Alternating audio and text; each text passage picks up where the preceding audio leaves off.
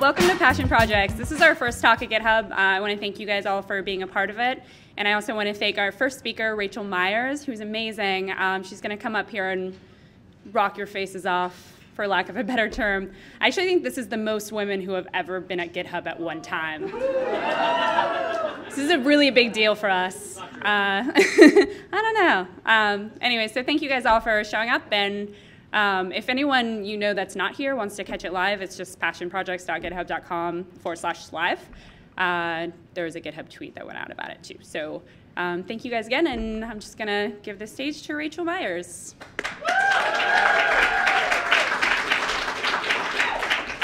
Thank you. Okay, so I want to start by thanking GitHub and thanking Julie especially. This was a lot of work that went on. My coworkers are in the back trolling me. Okay. So I'm really excited about this series, and I'm really excited to be included. Thank you. So tonight, let me start with a quick bio. My name is Rachel Myers, and if you want to talk or argue with me after this, you can. I exist on the internet. I spend a lot of time drawing on my iPad, and I do other things too. My day-to-day work is Ruby. Whoa.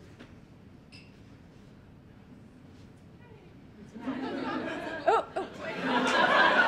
Yeah, okay.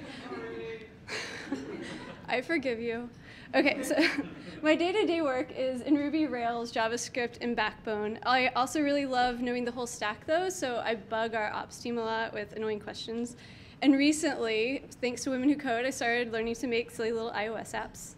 I've worked at ModCloth for 2 years, so it's kind of hard for me to summarize my favorite projects.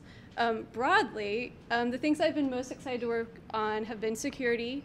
We have a giant monorail app, so breaking that into service-oriented architecture has been great. And then I got to work a lot with mobile web experiences, so that has been wonderful. So tonight, I'm not going to talk about any of that. I'm going to talk about what I do outside of work. My passion is for expanding the franchise of people who program, making it easier for people to learn to program. And I spend my mornings, my evenings, sometimes a large chunk of my weekend doing this. Because I think it's really important. I think it improves our world. I think it improves programming, and I want to be part of that. There are a lot of awesome organizations that are working to make this possible, but I volunteer with RailsBridge. So that's who I am, and that's what I'm going to talk about. So tonight, I'm going to break my talk into 3 main parts. Thank you. How I found my way, you guys. First, I'm going to talk about how I found my way into programming with the help of RailsBridge. I think that RailsBridge feels a different nook than a lot of other ways that people come to programming. I'm going to talk about the organization as it evolves and how the volunteers are evolving as well. And I'm going to talk about why I think this approach is the best way to spread a love of programming. So I learned to program because someone pointed me to Y's Poignant Guide to Ruby. I don't know if anyone knows about, or I don't know if everyone, I know that some people know about Y. Y the Lucky Stiff really loved the inane details of Ruby. Lots of his projects were about sparking that same love in people. So in my case, I read the text and I worked the examples that he gave. And if you asked me a question about Ruby that he had specifically parroted to me, I would parrot it back.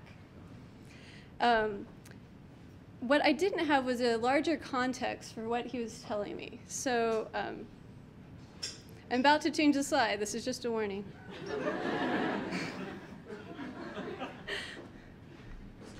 Okay.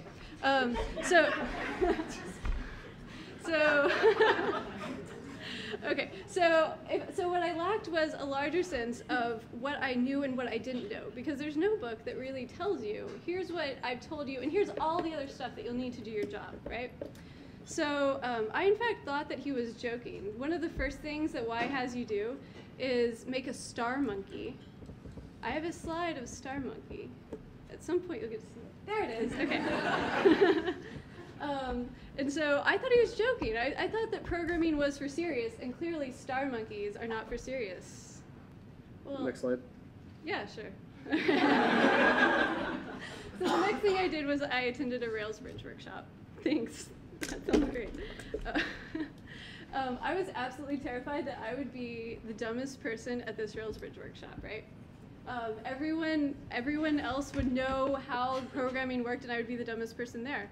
What I didn't realize was that there's nothing in the whole world embarrassing about not knowing something. It just means that I have to learn it, right? Okay, I can try to go without this. Okay. So as it turned out, when I went to RailsBridge, what I learned was that I knew a lot more than I realized I did, right? I was talking to people about problems, and I was reading, and what I needed was a way to connect all those dots, pull all those things together. So when I went to my first RailsBridge workshop, my other students, I went into the most beginning class because I didn't know any better, right? They said, "Are you a beginner?" I said, "I'm a super beginner." And then I get into my class, and all of my fellow students would ask questions like, "What's a symbol?" "It's a lightweight string." And "What's rake?" "It's Ruby make." "Why don't you know that?" Right? So I was really obnoxious. I'm sure my teachers hated me. But it gave me this context of here's what I know, and you don't get that any other way.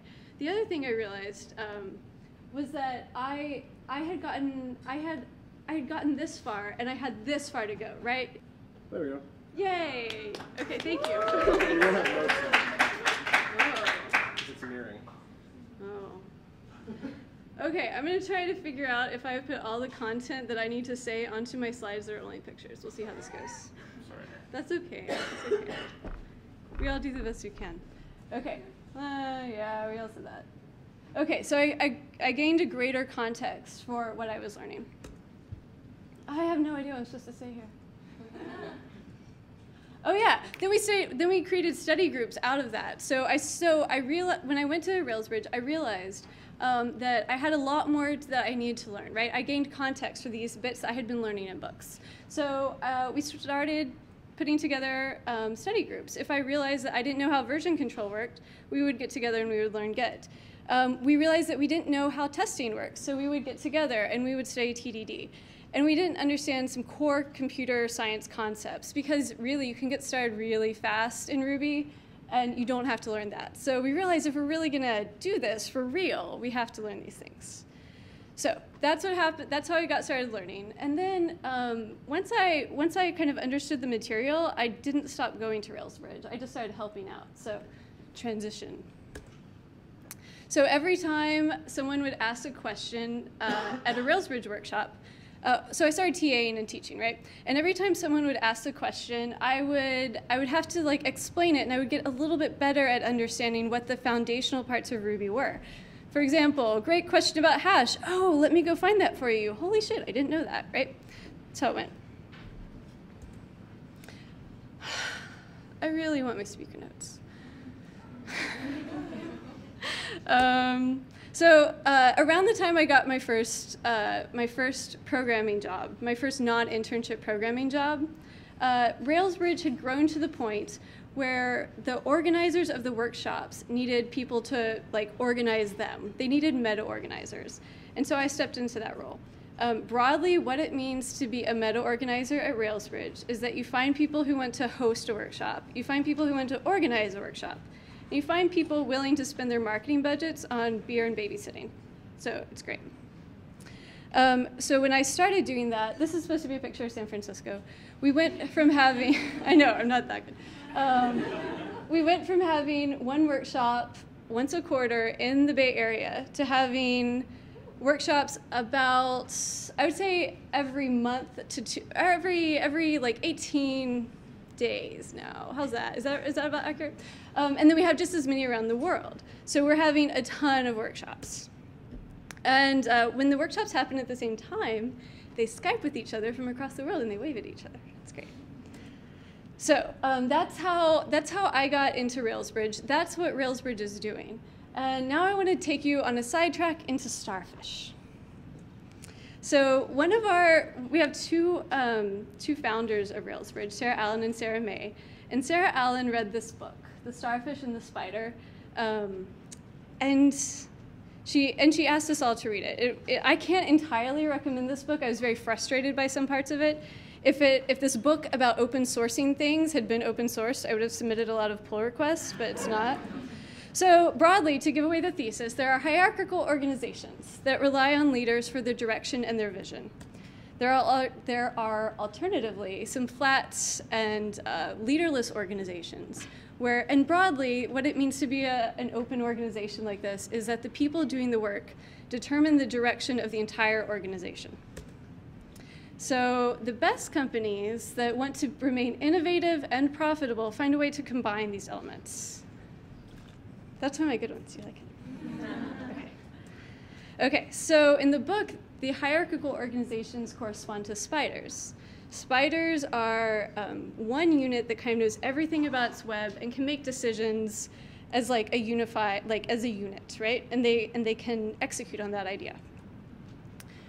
In my version of this story, because I want to draw my own pictures, there's like a leader, there's a queen bee, and there are worker bees. And it's assumed in this model that the queen bee has all of the knowledge, and that the worker bees have craft and technical knowledge that they use to execute on the queen bee's vision, as it were. So the queen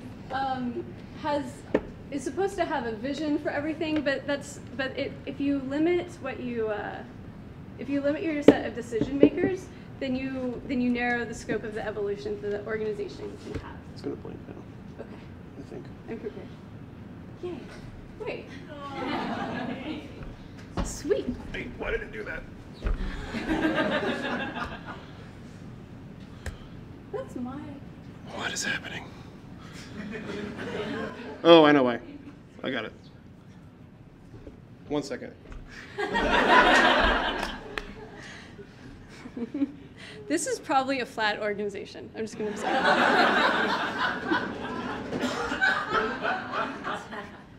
Okay.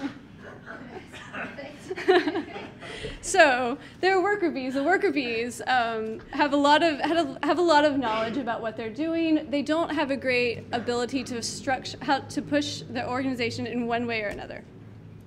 Alternatively, so starfish don't have a centralized brain. It's kind of a downer. On the other hand, it has a hidden benefit. To illustrate that, there was a voracious starfish epidemic off the coast of Australia that was destroying coral. And so the well-meaning divers of Australia banded together and they set out to kill the starfish one by one. Unfortunately, they were killing them by cutting them in half with a knife. This is really effective for almost every other form of life on the planet, but not for starfish. So starfish are regenerative, and if you cut them in half with a knife, in a couple months, you have 2 starfish.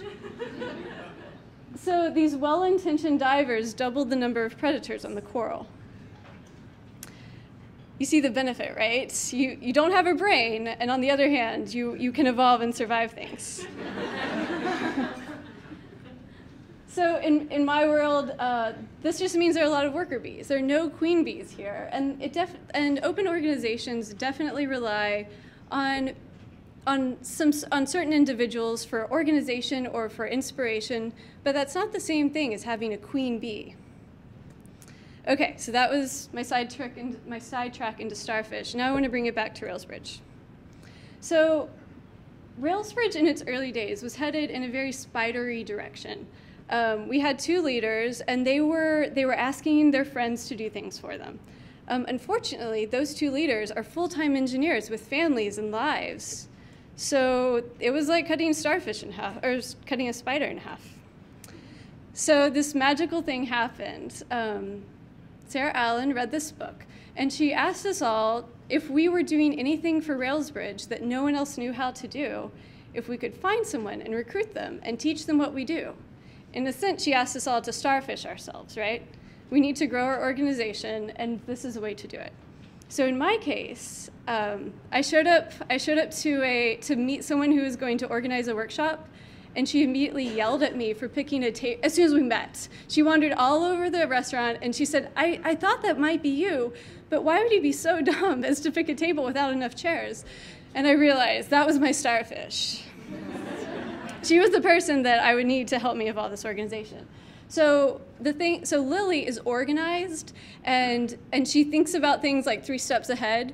I'm very good at skating on chaos, And so this thing that the book predicted really did happen, and that is when we starfished ourselves, we evolved as well. We now have 2 skill sets solving all of our problems. So it was great. Okay, so that's RailsBridge as a starfish. This doesn't quite solve our problem, though. So we want to not just affect people in the Bay Area. So RailsBridge as an organization, did it go backwards? Okay. Okay, so RailsBridge as an organization wants to change the world. We have this ambitious goal. We don't just want to help women program in San Francisco. We want to make programming accessible to everyone all over the world. We want to be a starting point for anyone who has this goal. All of our curriculum is open sourced. If you feel like you can contribute in this way, take what we have, make that the starting point, and go do your thing. So we have some scaling problems. Community is hard to scale. Ah, that's my punchline. Okay. If I had my speaker notes. Okay, so, for example, every time I know lots of people are writing really fantastic books for people who want to level up as programmers. They're making podcasts, they're making tutorial videos. Every time you make a video, it can scale almost infinitely. It's O of 1, right? It's constant time. You create the book one time, you affect lots and lots of people. By contrast, so there's my punchline. By contrast, every time we want to start up a RailsBridge workshop, we have to find money, we have to find volunteers, we have to find organizers, we have to find a venue. So it's not constant time, it's O of N. Every person that we want to affect, we have to go out and get them, and we have to work for that. Fortunately, we're an organization full of engineers, full of creative solutions for scaling. So we have some ideas. Let's go back to some examples. Okay, so my first case study in how to scale RailsBridge is to look at Starbucks. So this is the building in Seattle from which all edicts come for Starbucks. Do you guys recognize it? Okay. So this is where the queen bees live, and the queen bees have a lot of knowledge. They know how long it should take to make every drink. They know where the best beans are. Where some beans are.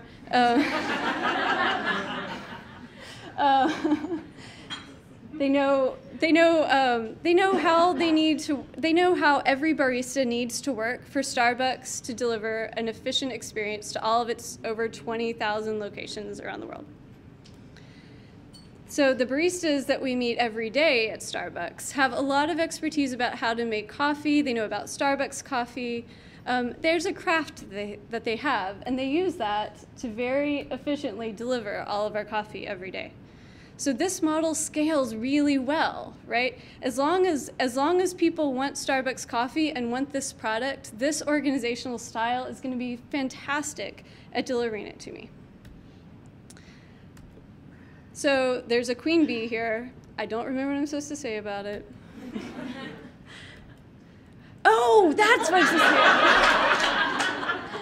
say. Okay, all my punchlines come first. This is so terrible. Okay, so if we lose our queen bee in this model, we hate to think what will happen, right? Like, we don't trust our baristas in this model without a queen bee.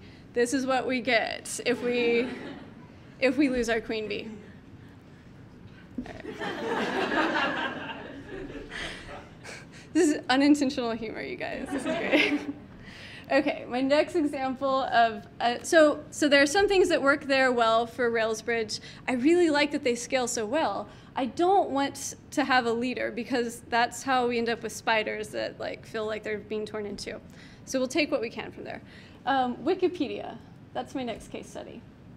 So the way that Wikipedia gets people to contribute is by having a vision of collecting all of human knowledge that's exciting and it's engaging and people want to help. Sounds like RailsBridge, right?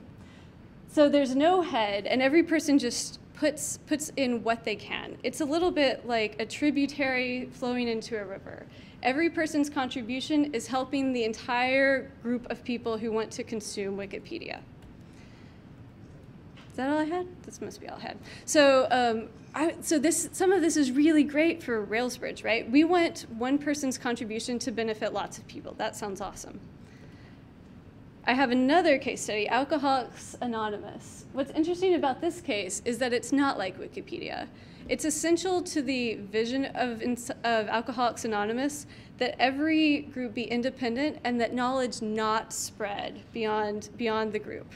The other thing that's interesting here is that the overall organization only contributes a little bit to each one of these cluster of bees. So they have a book, it's distributed at cost, and that's all that the organization has done. They have proclaimed their values, they've given a methodology, and they back away. So this is a bit like silos, where each organization is very independent and self-sufficient. And that sounds fantastic. So let's look at an example of a combination of combining the best parts of all these organizational styles. I have a great example. Internet. Before I talk about how the internet actually works, I'm going to talk about how people were not quite ready to understand how the internet works. It's hard to draw the internet, you guys.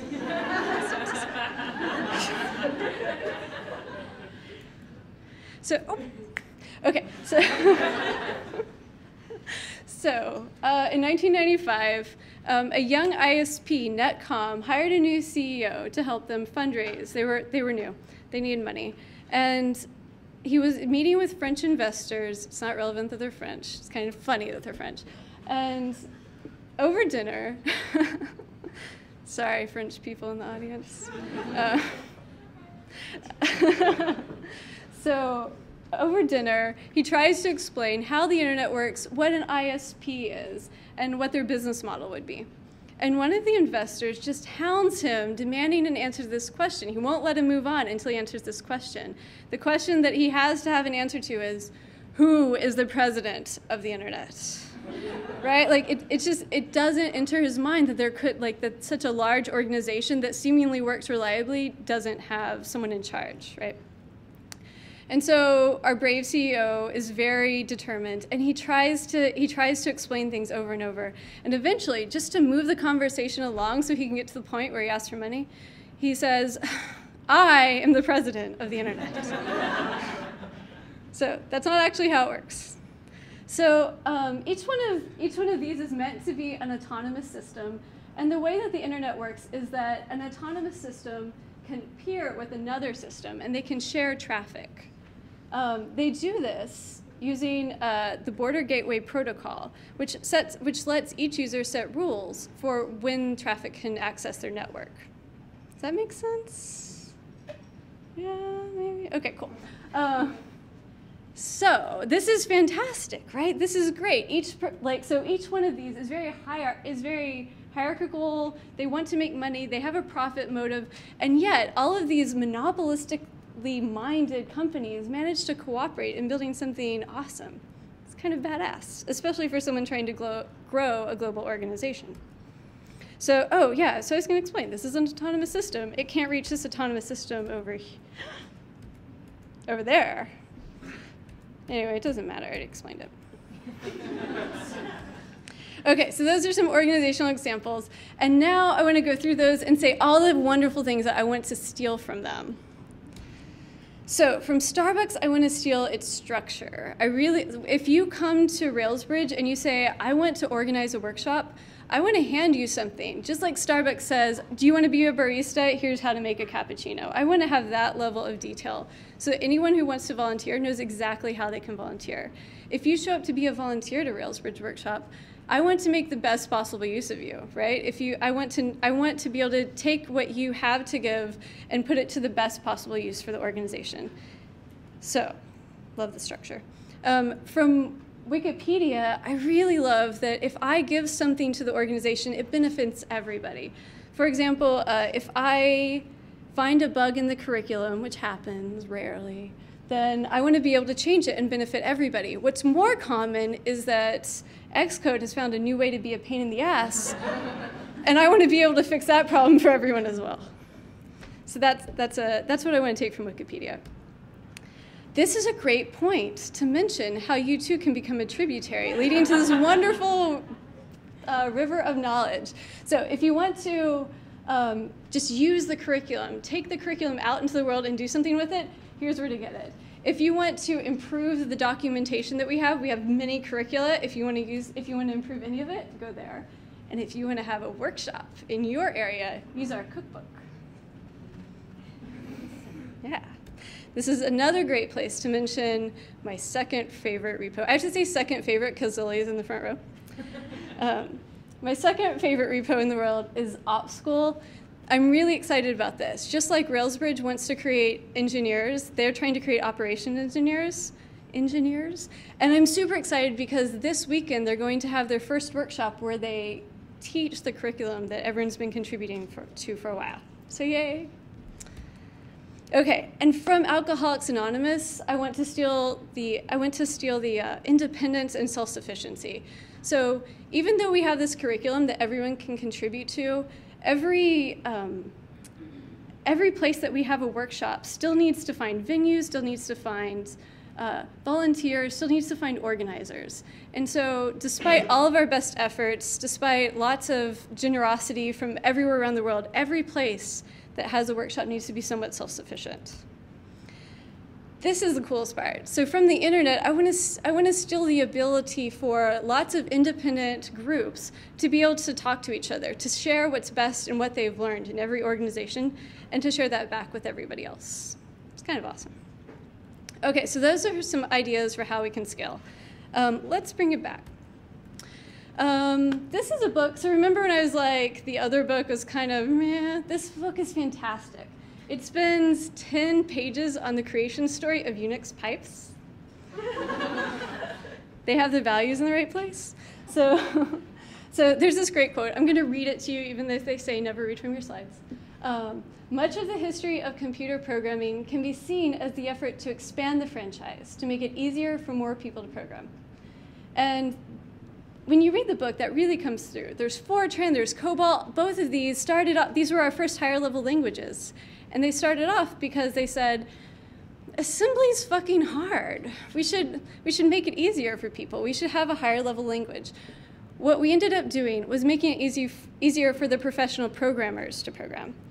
And we didn't really bring people in. So I want to end with a story of someone here, actually, who is carrying out that goal that people had for programming for a long time.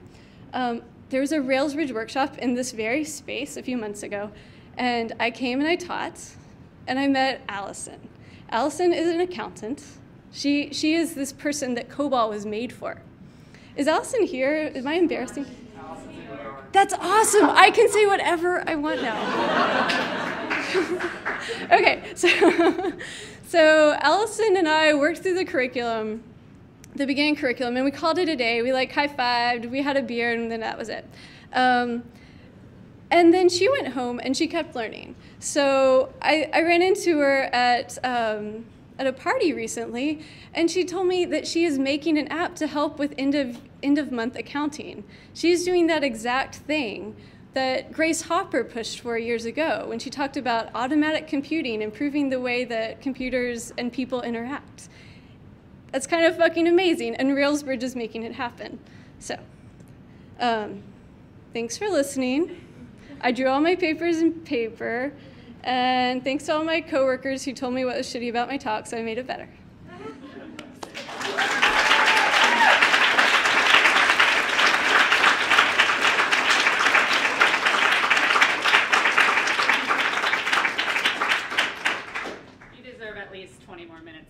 For dealing with everything. So we're going to take a 5-minute break, at which point we're going to set up some fancy chairs, and we're going to do a little bit of panel discussion and open QA with all of you guys. Q&A. There we go. Thank you, Rachel, for just putting up with that shitstorm, and our technical team, who is just dealing with it right now. They're actually doing a great job. So thank you guys all for dealing with the lulls. We'll be back in 5.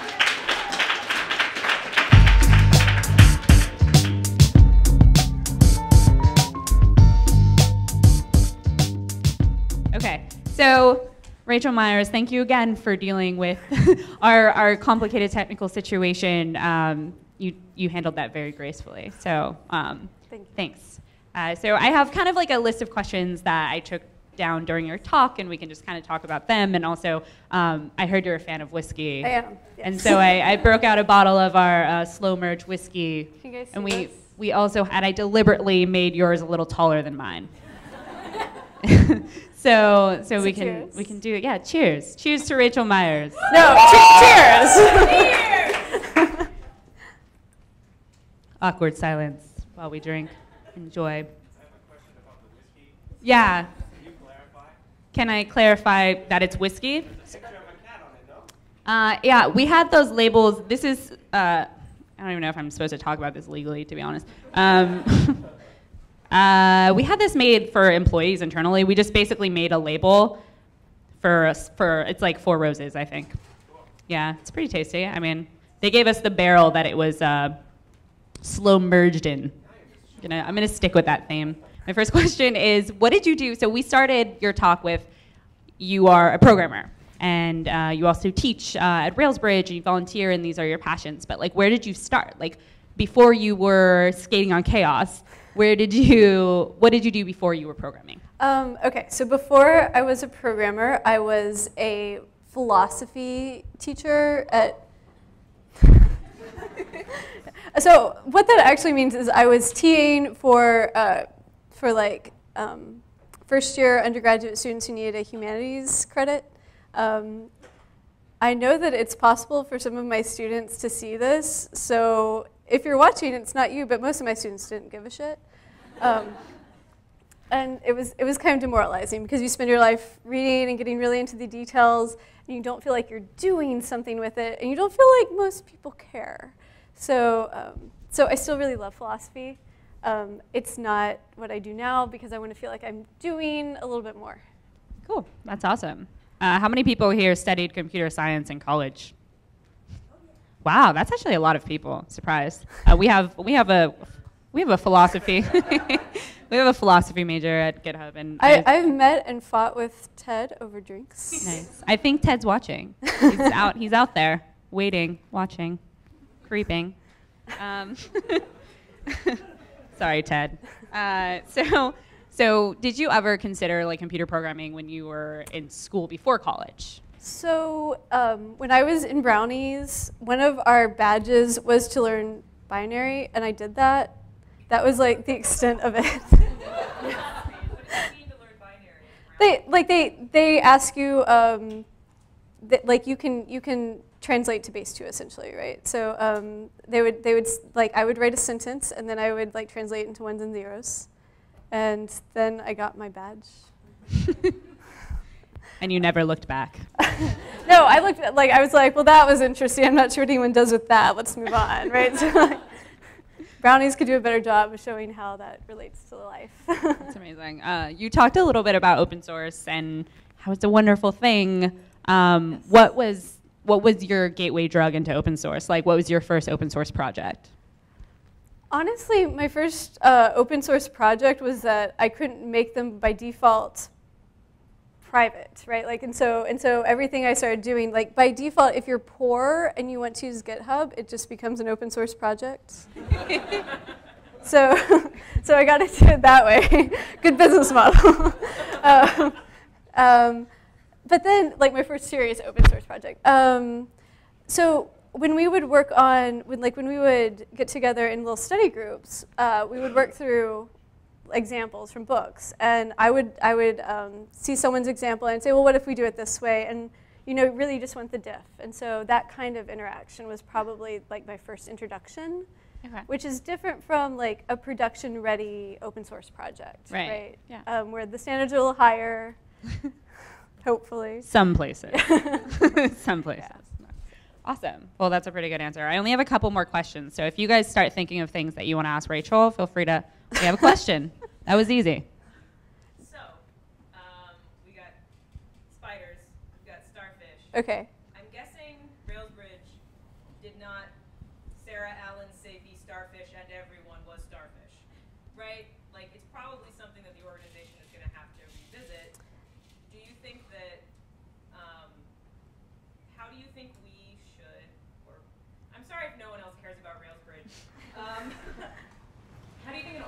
like RailsBridge goes from spider to starfish and then doesn't re-spider? Okay, that's a great question. Do you want to repeat it for everyone? Those are really long. How does an organization like RailsBridge go from spider to starfish without going back to spider? Awesome. Okay. Cycles. Yeah, how do we not fall back Yeah. into Right, yeah. spidering? Okay. So one, I think so it's a really great point. We tried to starfish, and it's been a couple years, so we probably need to continue to starfish. And I've been really tempted to spider in my day. So when Stephen Bang wanted a conference bio, I wanted some way to represent his contributions to the organization. So I suggested on text to several people, hey, how about we have a core team, just so Stephen can be on the core team, right? That was, that was my idea. And then I realized that's a terrible idea, right? So some of the things that RailsBridge can do to avoid becoming a spider are to avoid having a core team, to continue to starfish, and and by continue to starfish, I don't want to make it sound easy, right? Like what that means is you find people who are as committed as they need to be, like very committed, and find a way for them to contribute in a way that they can, right? So I found Lily, because Lily was really, she had a clear vision of how things should happen. And that was exactly what we needed. To continue to do that, I think you just have to continue meeting people and finding people and starfishing them into like your other starfish. I don't know, does that answer your question? Does that not quite answer your question? Yes, but There's a but. how do you make sure that your starfishes are happy to be starfish? Lily, are you upset about being my starfish? The question was, wait, what was it? Can you say it again? Sorry. So I think starfishes are super interesting, but this whole core team thing, what if people make crazy contributions like Stephen has, and you say, no, you can't be on the core team because we don't have one? How do you then go in and say, like, but we love you and thank you so much? Stephen's here, so maybe we can just say, can we have like a party or something? Would you feel appreciated? So the original question was, how do you know that, or how do you ensure that your starfish are happy being starfish? Please, less work for me. I'm not sure, I guess is the ultimate That's answer. fair. That's okay. Okay. Okay, We'll have to all work on that. that's cool. So I have another programming question. Okay. I hope you're not bored with these yet. So there are so many different languages and specific disciplines in programming. Like, how do you, I think it's really common for new learners to just be kind of overwhelmed, especially if they don't immediately click with something. They're not getting that immediate satisfaction. They get overwhelmed with it and they kind of just shut down and they're like, no, programming is not for me. So how do you pick the language? Like, how did you pick Ruby, or how did you, it can't be solely based on organizations like RailsBridge, right? Like there needs to be like a different avenue. So I'm betting that it can totally be based on organizations like RailsBridge, but that won't be my answer. Right. So I got into programming Ruby because of why. Like there's a very direct connection. Like this was my first book. This book seemed accessible, and I just decided I'm just gonna power through this book and try to learn it, right? And after you put so much into learning one language, I was disincentivized to go try to do Python immediately. I wanted to finish Ruby through and feel like I understood that. And how you choose your first language, I think, is very accidental. Right. Do you think it has a lot to do with trends? I know Ruby on Rails and web startups, it's very popular right now. So I'm not saying that's specifically why a few of us have chosen it, but do you think that has a big impact? It must have a big impact, right? Yeah. So Ruby was terrific, a terrific starting language for me because so much of the community is invested in building out projects for people to learn. So there was never a shortage of projects, of cones, of exercise to the reader, right? There were always many of those for me. So many that I always felt oh, I have to do 3 more today because there were these 8 new repos that showed up today, right? So I would say like it's accidental, but Ruby made it very easy for me. Gateway language, you would say. Exactly. Cool. Do we have any other questions from you guys? Yeah?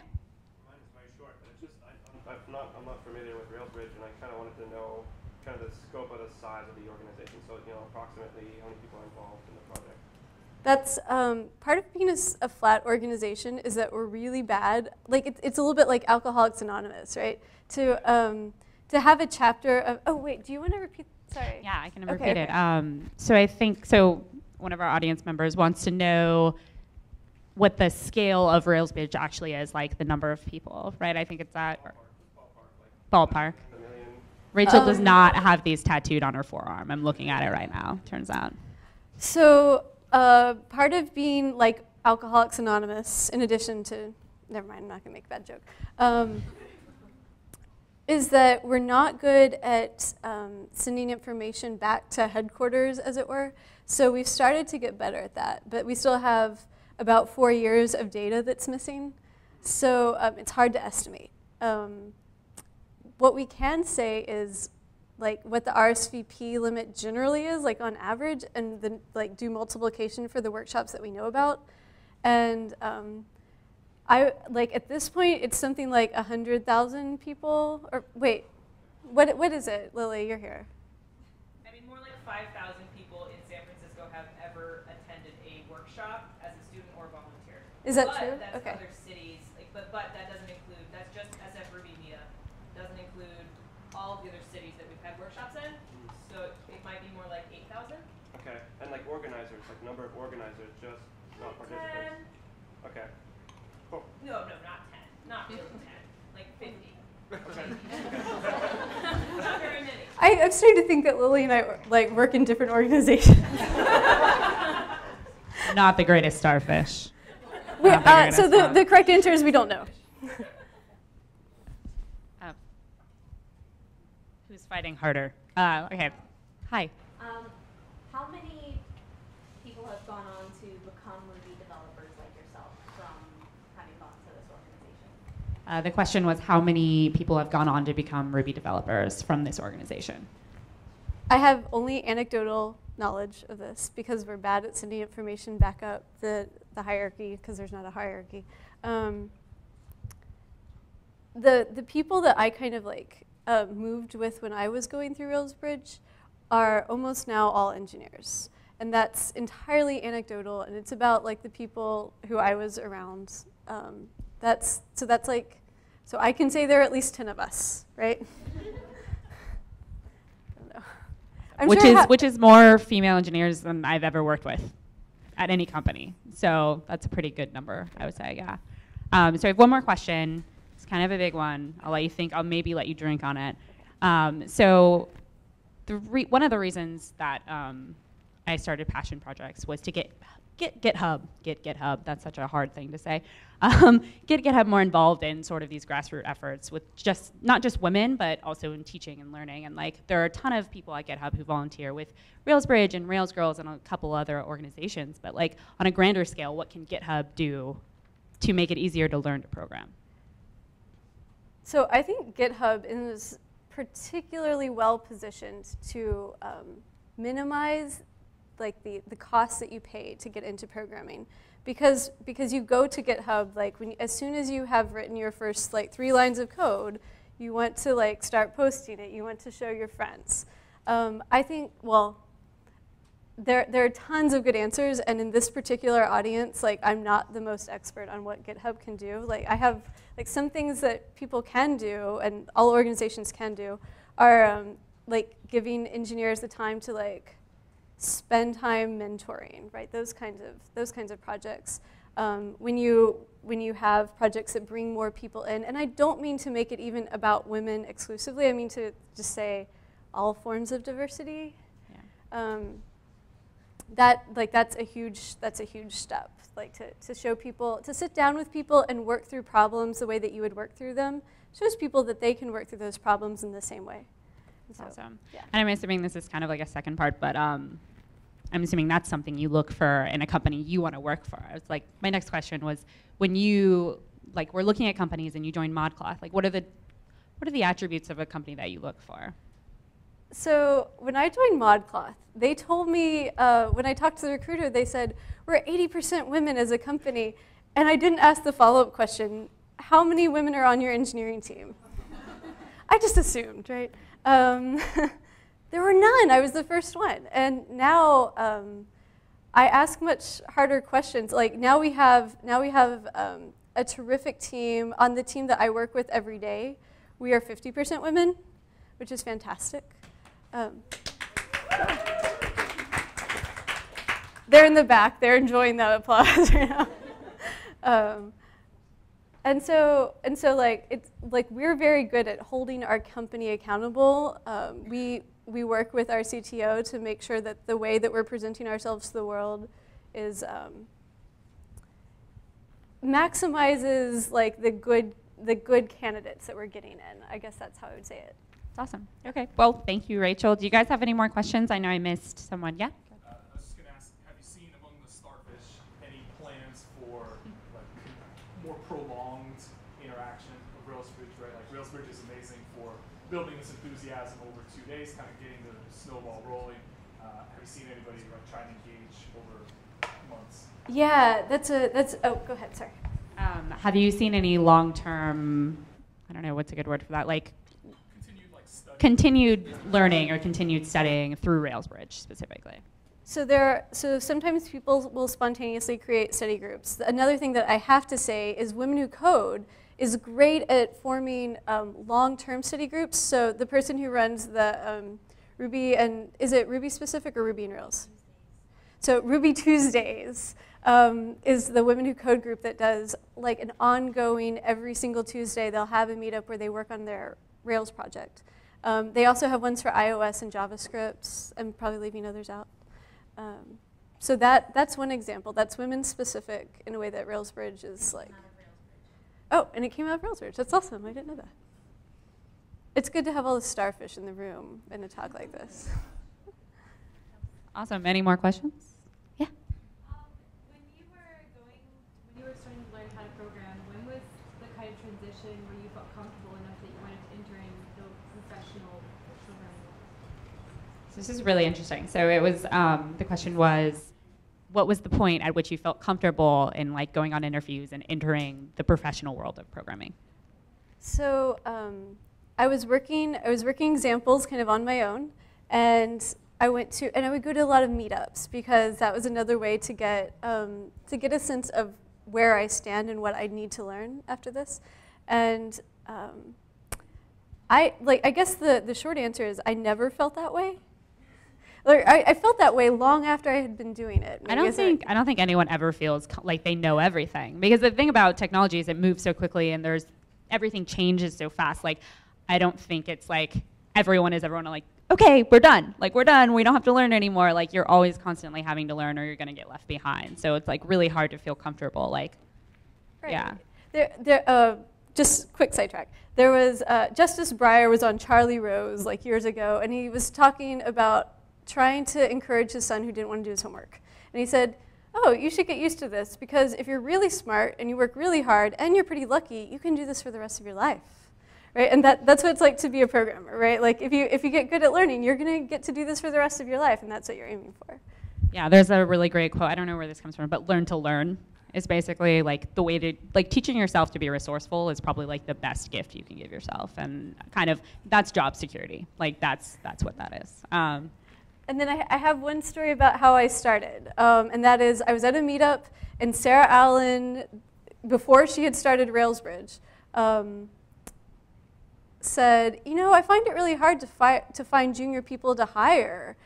Like, if you have a great junior person, I would love to pair with them in my spare time. And I was sitting in the back, and I just shouted out obnoxiously, like, I would pair with you for free if you want to do that sometime. And so she brought me into interview, and she's like, well, you're definitely going to be pairing with me for free, but you can if you want. So yeah, so that's how I got into it. And then I worked there for free for a long time. And then I became like the real intern, and then I moved on. And at every step, I always feel like I'm jumping a little bit ahead of where I really belong. But oh well, so it goes. All right, thank you guys so much for coming out. We're actually having, sorry, Melissa, don't get too excited. So we're actually throwing a drink up nearby at The Alchemist, I think is the name of the bar, and they look like they have really good cocktails, and they're free because they're on GitHub. So come help me spend our money and celebrate you guys all coming out for our first talk.